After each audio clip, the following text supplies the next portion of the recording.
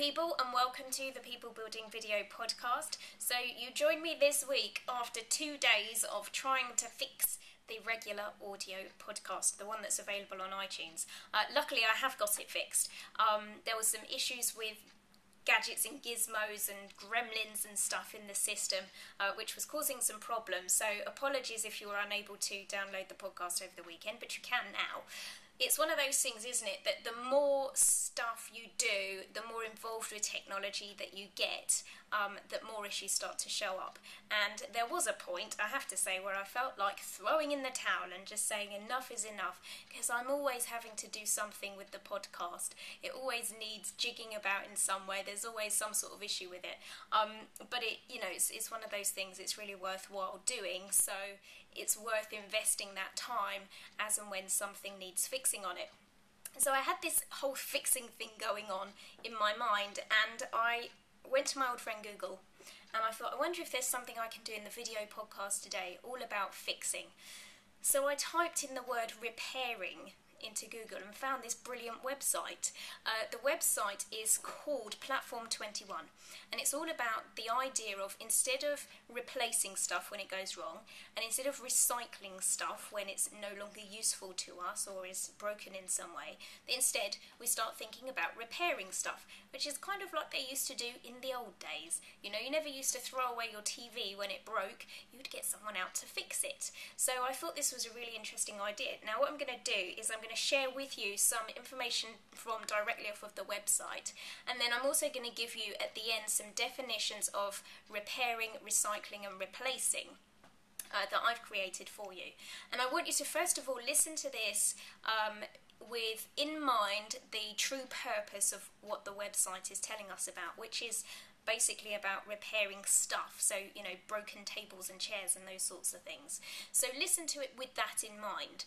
Then I want you to listen to the video podcast again, so rewind it, go back to the beginning and listen to the whole thing again, but this time with the view of your emotions. So listen to the information again, but taking on the perspective of feelings and emotions, and notice how the information still works. It still fits in. So this, in a way, is quite metaphorical. So this is from Platform 21. It says, repairing starts with the idea that repair has been underestimated as a creative, cultural and economic force.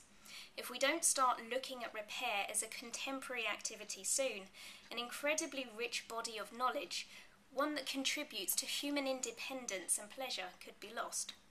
With Platform 21 equals repairing, we aim to raise awareness of a mentality, a culture, and a practice that not so long ago was completely integrated into life and the way we designed it.